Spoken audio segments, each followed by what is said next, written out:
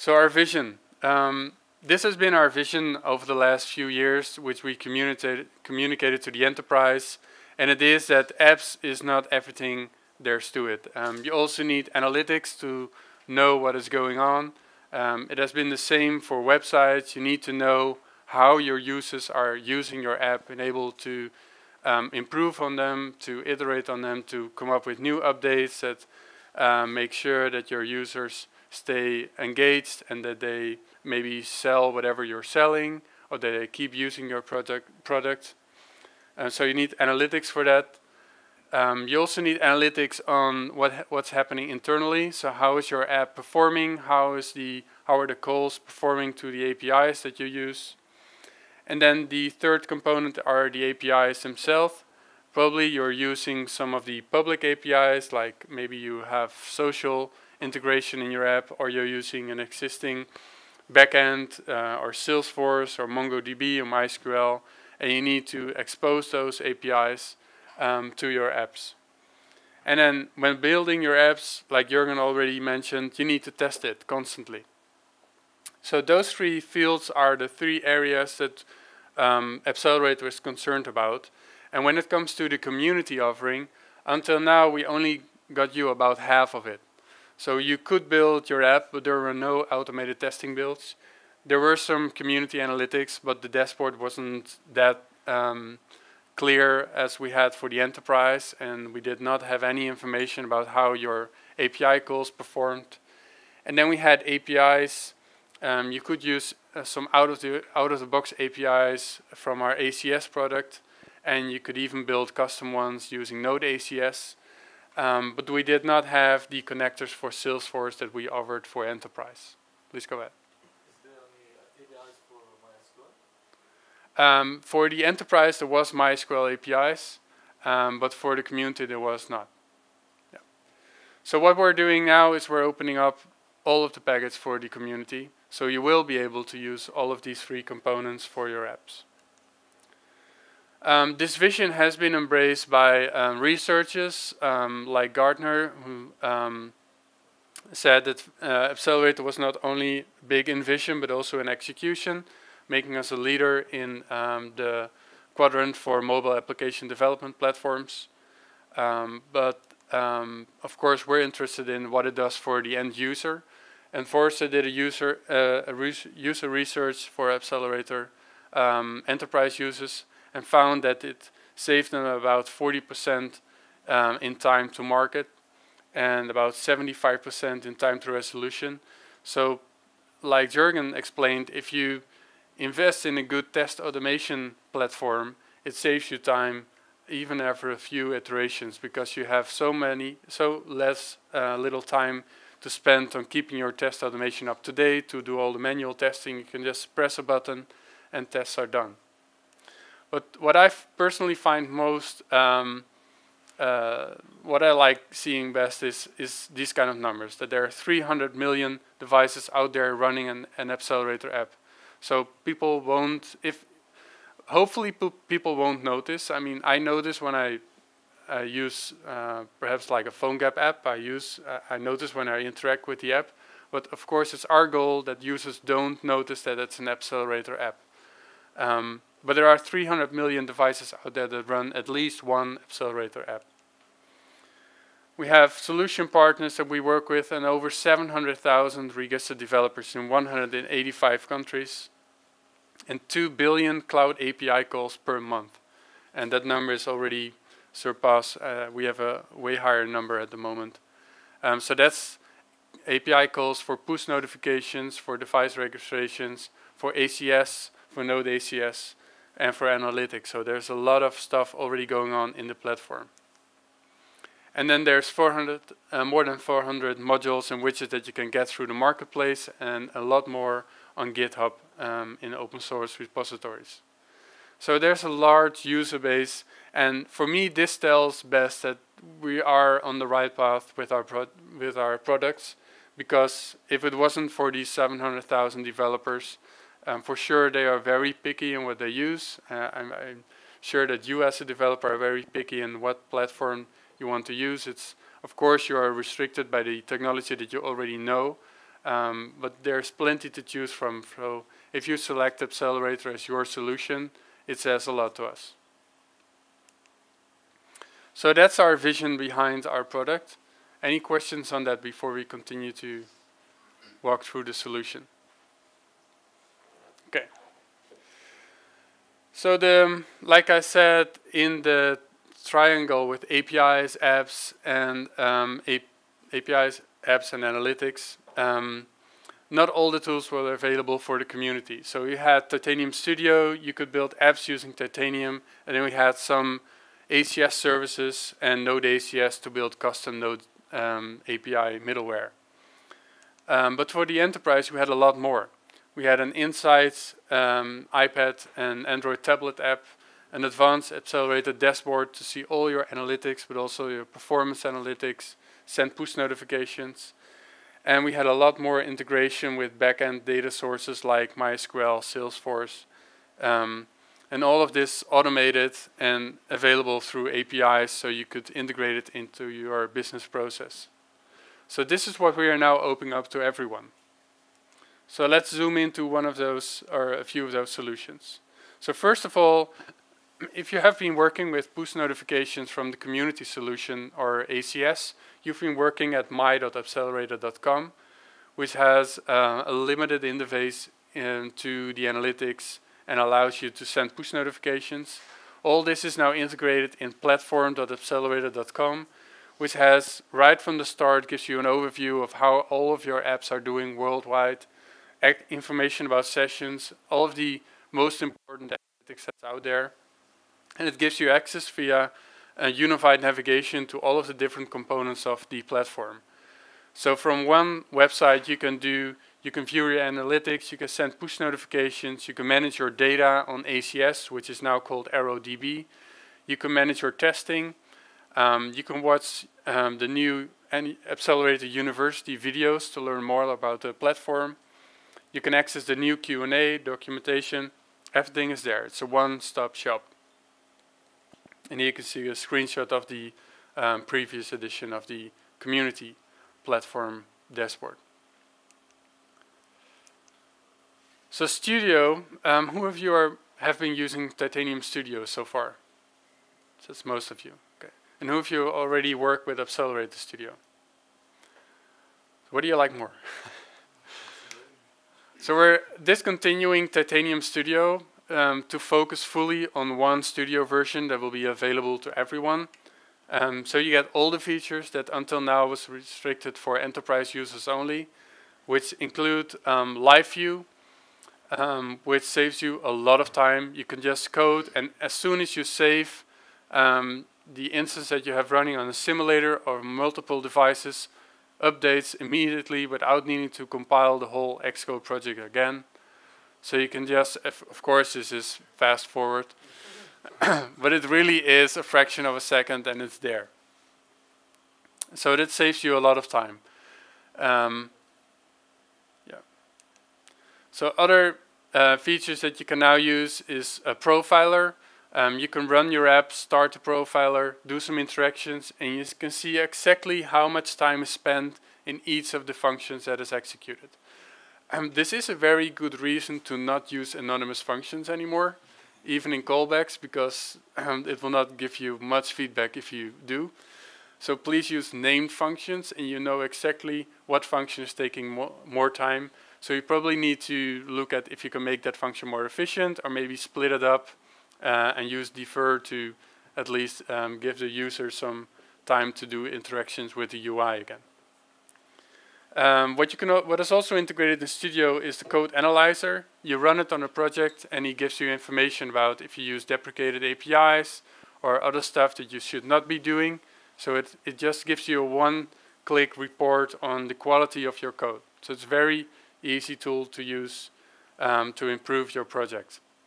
And the third thing integrated is testing, which is enterprise only, which is basically distribution of SOSTA, which allows you to do touch interaction tests, record them on one device and play them on a whole bunch of devices.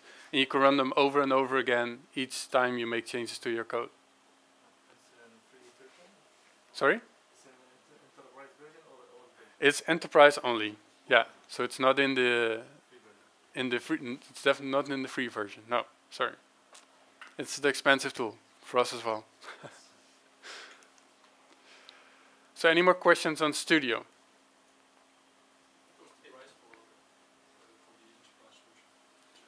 The enterprise version is still a custom price because it's all custom. The other plans, which we'll walk through in the end, all have set limits on API uses and push notifications that you can send and the features that you use and don't use. Enterprise is really just an account manager of us who sits down with you and looks exactly at what you need, and we make you a price for that. So there's no fixed price on that. But it's pretty much what it was. It's very costly. More costly than the. Sorry? What's the approximate amount for? You want to give away some amounts that you? We paid $6,000 per year. Mm-hmm. Before it was free. Per seat. Per what? Per seat. Yeah. So that's about double of the team seat.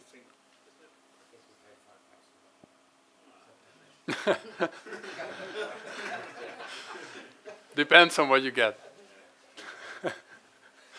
Okay. So for those, any of you who are not using Studio but have been using CLI? Okay, good. So you're very faithful Studio users, which is good. But there's also CLI. And in fact, the Studio is powered by the CLI. So every time you do something in Studio, you'll see in a console that it's just executing the CLI, which makes that you could also use Sublime or Atom or any editor of your choice, and then use the CLI to build the projects, to create projects, to create arrow projects, add new connectors, whatever you want. Everything you do in Studio basically is possible in CLI as well. There are some changes to the CLI. We now have one integrated CLI. We used to have Titanium CLI, Alloy CLI, and an ACS CLI. And now it's one CLI. The most important change of this CLI is until now, for example, if you had an app that was still in a 2.x version of the SDK, you needed to use a 2.x version of the CLI as well just to run that SDK. So if you needed to switch back to a project that you use the most recent version, like 3.5.1 on, you needed to install or upgrade the CLI to be able to use that SDK. And then when you switch back to the other project, you need to install that older version of the CLI again. Now, the Appcelerator CLI, you can have multiple versions installed, and they all come bundled with the correct Alloy, ACS, and Titanium CLI version in it. So you just can switch between different Appc versions using Appc use, and you get the correct Alloy and Titanium and ACS versions. So no more troubles switching back and forth to older versions. Of course, this only works from now on. So the oldest version you can switch to is 4.0. And you can still run the original CLIs, the bundled CLIs, using Appc TI, Appc ACS, and Appc Alloy. But for now, mostly you will use Appc new to create a new project, and it will ask you if you want to create an arrow project or a Titanium project or a module to extend the Titanium SDK. And you will run Appc run to build the Titanium project or the arrow project. So it's a more integrated experience now. Question, is it still depending on the internet connection, so you can't run unless you have connection to Appcelerator? Yeah. Maybe two important remarks is if you have Titanium CLI and ACS and Alloy installed globally, those are totally independent of the Appcelerator CLI. The Appcelerator CLI doesn't use the global installed Titanium CLI, it uses a local version of the Titanium CLI. So you can still have the old versions installed, and the Titanium CLI will be updated, and the yellow version will be updated as part of the open source project, and you can continue to use that. And when you're using the Appc CLI, you're using the local version that are bundled for that particular Appc version. And the Titanium CLI will not require you to log in, and the Appc version does require you to log in. Yeah.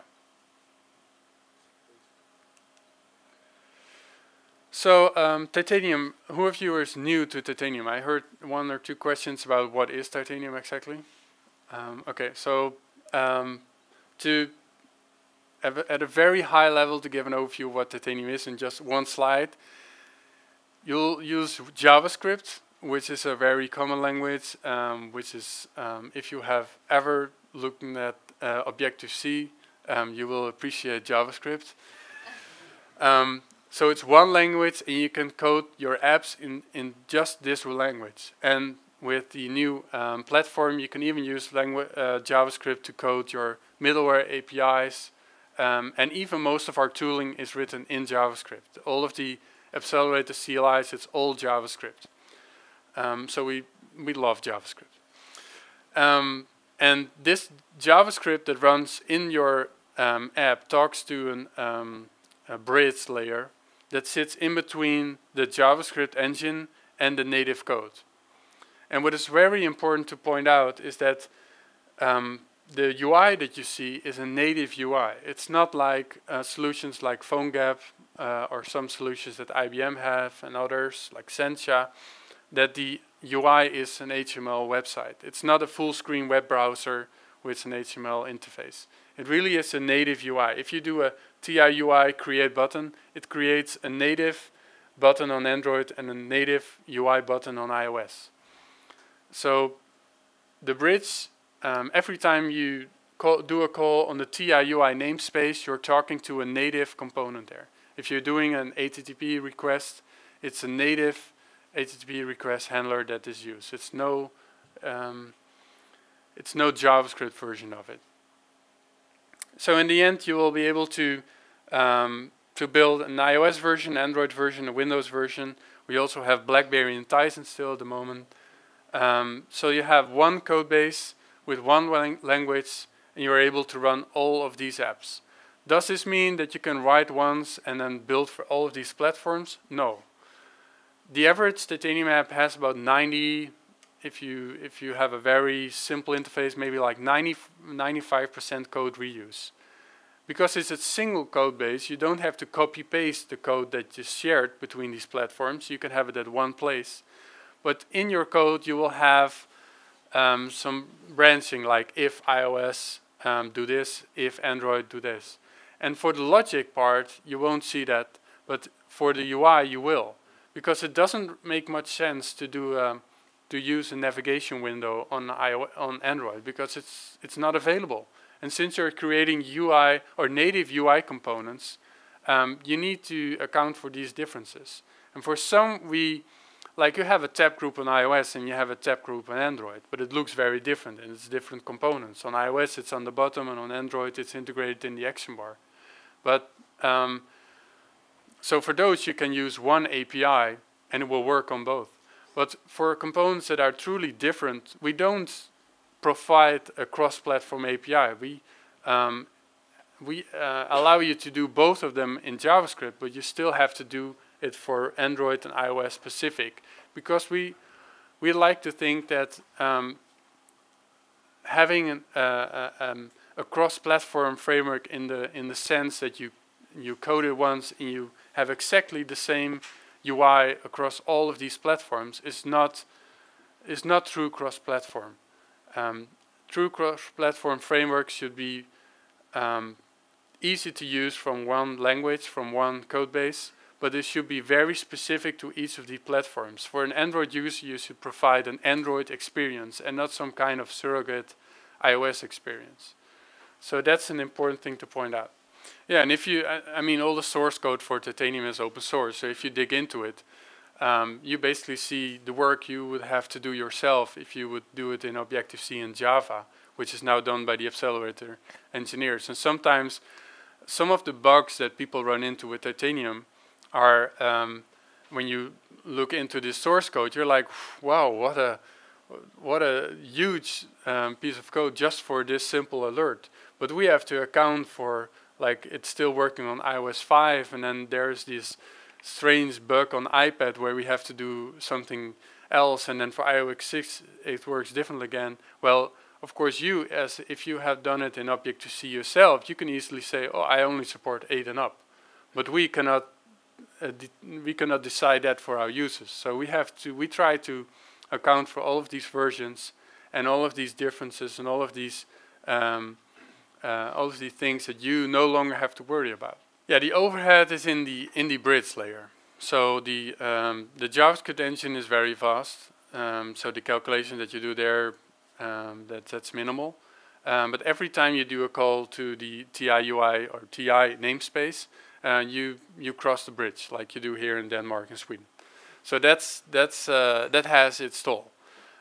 So you want to be very efficient in doing that. For example, if you're using our Alloy MVC framework, which we'll get to in a bit, you will use OS, iOS directives in your code, and those will be replaced when you package your Titanium app, and your Titanium app will have no Android-specific code anymore. And this means that, and when normally you would have like if ti.platform.name is Android, that code is not there anymore. But even if you were programming in Classic without Alloy, it will make sense to not do TI platform Android every time, but just have a local variable where you for once read out that value and then use it from then on. Same for events. If you have events that only are relevant inside the JavaScript engine, why some people use ti.app.fire event to fire an event, but that crosses the bridge and then back again. But it's not relevant on the native side. You only need it on the JavaScript side. So why not just use a local dispatcher in JavaScript that manages there? So there's a lot of these optimizations that you can do to make sure that you cross the bridge as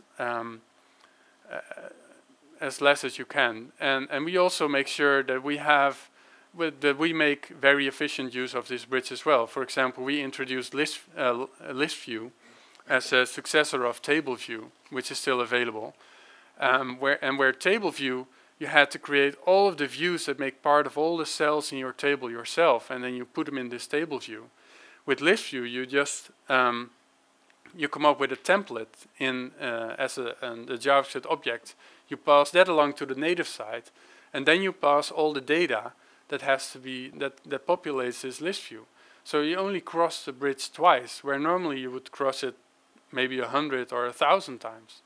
So we try to provide this kind of mechanisms to minimize the toll that the bridge has. Now for Windows, we're using a new bridge layer, which is called Hyperloop Abstraction Layer, HAL, which is using a technical complex, but just in short, way more efficient process, where we don't have this bridge bottleneck anymore. And this layer will also be used on iOS and Android.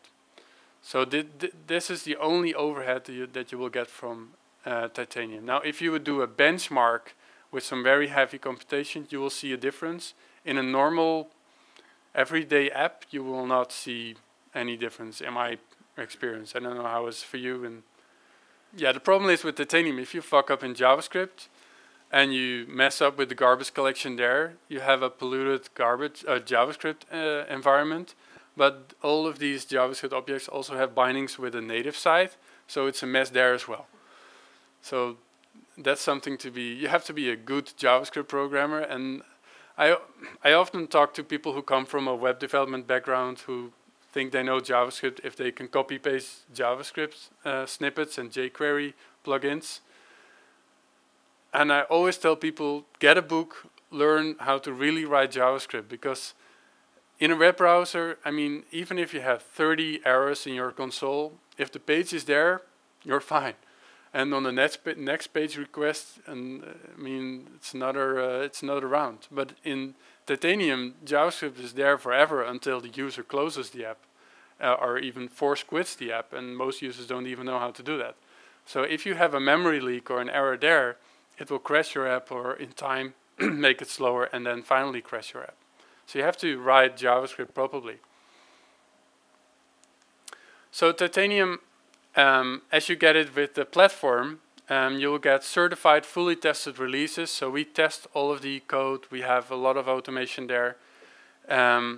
We also have some new security features built in, so you can prevent the use of app debugging. So if a user has a a device, maybe a rooted device with some debugging tools that you can peek into your code. We can block it.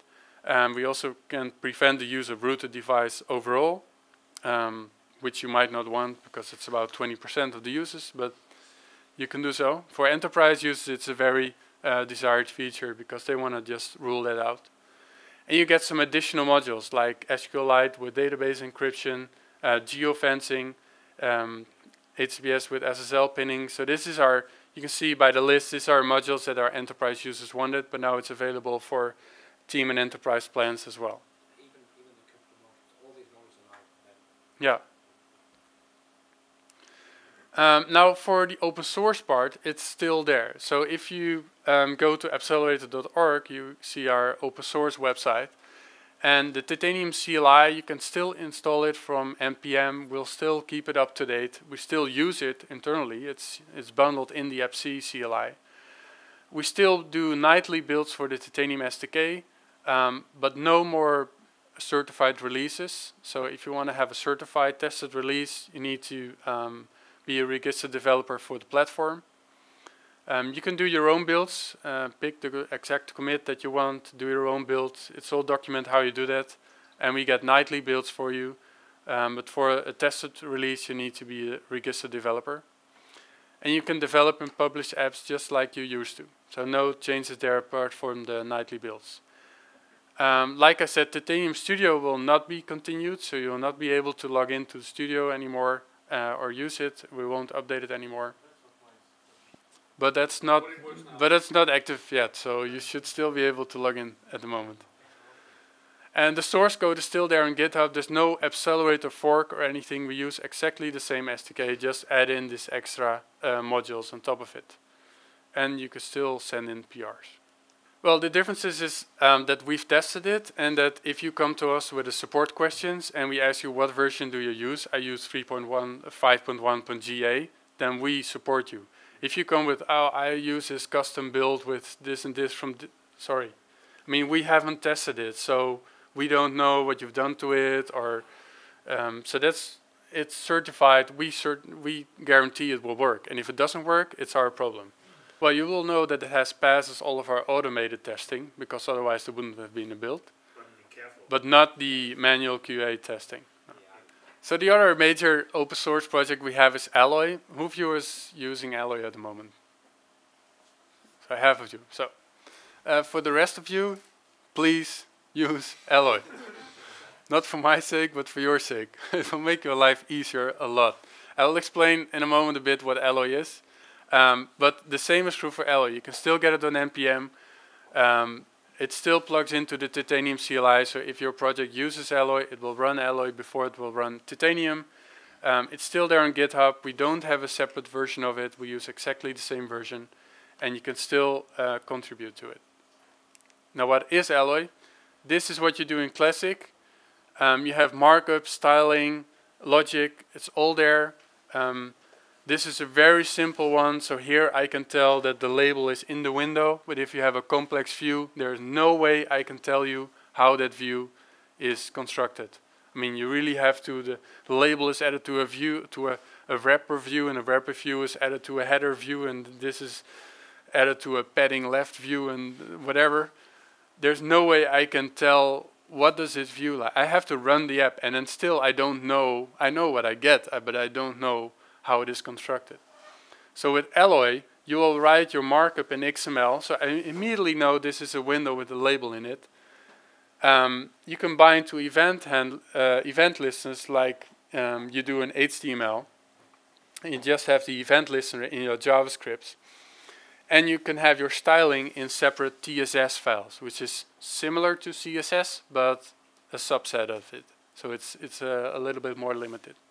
So this means you can have your designer find you the design, set the padding, the colors and stuff like that, and just tell him to not touch any of the JavaScript. Right now you will probably run into your designer adding white, but then accidentally making a change here and there. So with Alloy you can just tell him only the TSS. And for the XML, what I often do is just kind of mock up my application using just the XML views and using the logic to just open that view, and then from that click I open that view. So I can only run through my app without having it styled or fully finish the logic yet. So this is what Alloy does. It's a typical MVC framework, but it's not so typical in the way that when you run your app on your simulator or device, there's not so much of Alloy there anymore. Because before, when you build a titanium project, first it will compile Alloy to a classic project. So for Alloy you will work in an app folder, where in classic you were used to work in a resources folder. But if you look in a project, and when you have it open in Studio, you will, by default it hides the resources folder. But if you go to Finder, you will see that it still has a resources folder, and every time you make a change and compile your app, it will generate the whole resources folder for you. And it's a classic project. There's some stuff in it, there's some backbone, some underscore, some best practices that we basically now force. But there's no XML there, there's no TSS there, it's all JavaScript. So again, as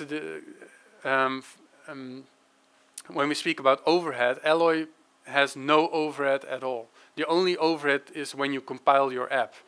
So you have to wait for Alloy to compile before it can compile Titanium. So for live view, you have to wait for Alloy to compile, and then you skip the Titanium compile session. But on runtime, there's no overhead at all. Probably your apps will just be faster because we enforce a lot of best practices, and we also run some automatic code optimizations. And like I already said, we strip out any code that is targeted for a different platform than the platform that you're building your app for. So if you have this if iOS, if Android, and you can do that in XML and TSS and JavaScript, the code for Android will not end up in your iOS app. Arrow. ArrowDB is what you now know as ACS, which is cloud storage for objects of different sorts. Typical sorts that you see in apps like places, users, check-ins, chat messages, and it's about 20 pre-built services that you can use out of the box. There's SDKs for it, there's a REST API for it, and you can just drop it in your app and use it straight away. No configuration, nothing. You can build Facebook without even building a backend. What is also part of DB is sending push notifications. You can now do that from the same platform as well, so you can manage your ACS data, and you can send push notifications to all of the platforms and different devices, set different constraints like the radius from a specific point, channels, etc., and do it all from there. So you used to do it from my.appcelerator.com, and now you will do this from the new platform. So ArrowDB is what it until now was ACS, and who of you is also using Node ACS? None. Okay, Node ACS is our Node.js server, which allows you to deploy any standard Node.js application. We already did have some kind of framework that you could plug into, so you don't have to write all of the express bootstrapping. You could just have routes and controllers and views. And it allowed you to run basically any Node.js powered website. So you could pull in Express or some other MVC and then run a full website on that server. But it was mainly aimed at building custom middleware, because we also had the ACS APIs there, so you could hook into ACS objects that were already there, like users, posts, photos, and then perhaps talk to this Node.js backend from your app, so that when a user uploads a new photo, it would also send that photo to Instagram, or maybe recognize a face and do some processing with that. So any custom API that you needed on top of ACS, you could build it in Node ACS. This product now is called Arrow Cloud, and it comes with a new MVC framework, so you can very easily just define a route, define a controller, use a view, and that can be a markdown view or handlebar, and we have about 4 or 5 different renderers available, and you can build a website like University. University is an Arrow Cloud app. It runs fully on Arrow Cloud. And all of the data in the university, all of the videos and stuff, the meta information about that is all stored in ArrowDB. So your Arrow Cloud instance talks to ArrowDB, and your phone can talk to ArrowDB directly or via custom middleware that you build in Arrow Cloud, which is exactly what the Appcelerator University app for Android and iOS do as well. They talk to the same APIs that the website uses. And then the new product in this family is Arrow Builder. It is part of Arrow Cloud, and it's a framework much like Alloy is for Titanium. It allows you to make new APIs that you would normally code manually for Arrow Cloud or formerly in Node.js, but then use a visual UI, visual builder to compose those models.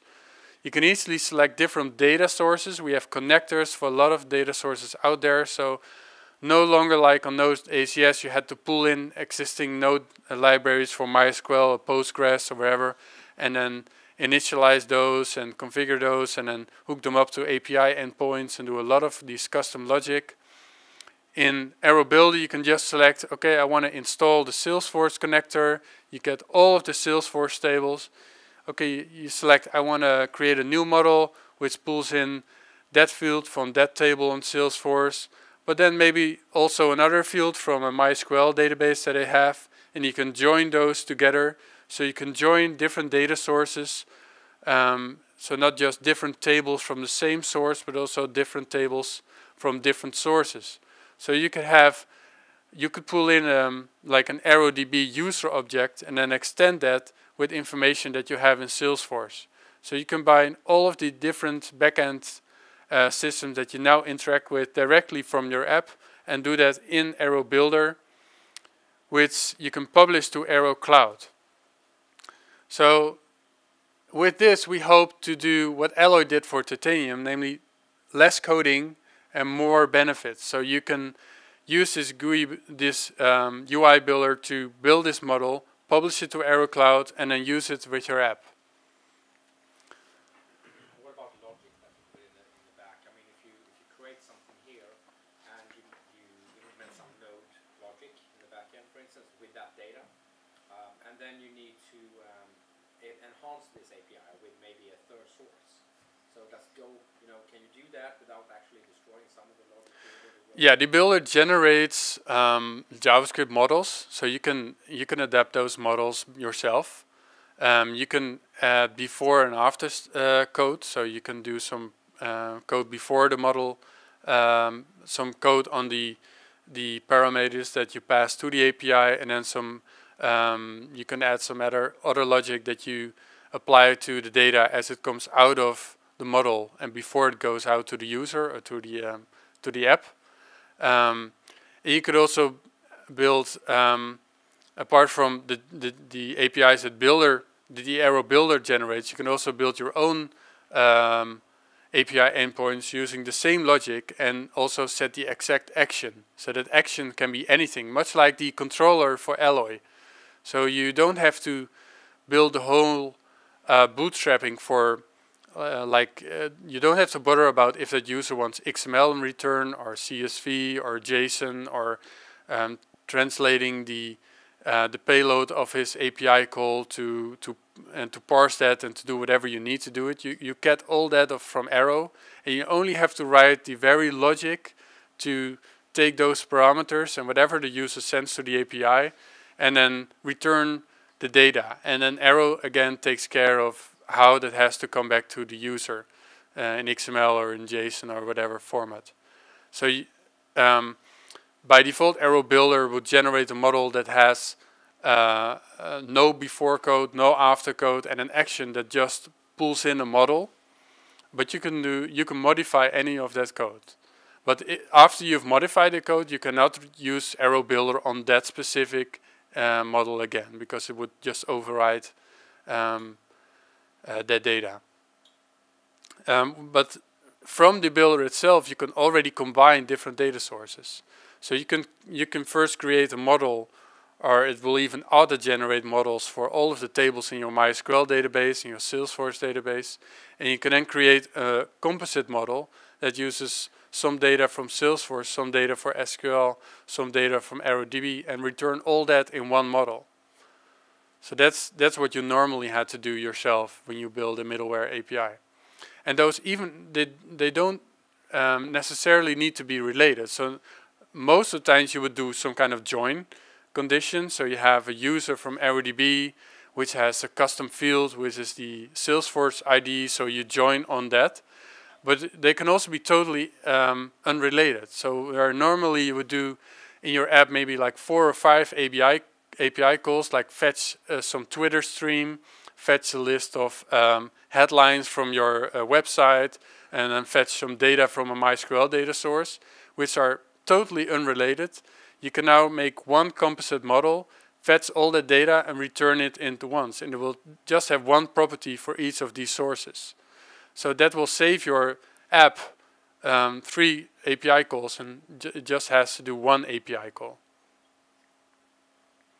So there's much to say about Arrow, and then Jürgen already shared with me that there will be an Arrow specific meetup event about Arrow to really dive into everything Arrow can do.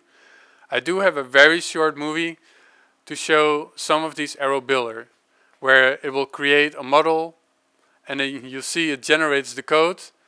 And then the good thing about Arrow is that when you run Arrow locally, you get documentation, you get interactive documentation. So right from the documentation, you could do all of the API calls.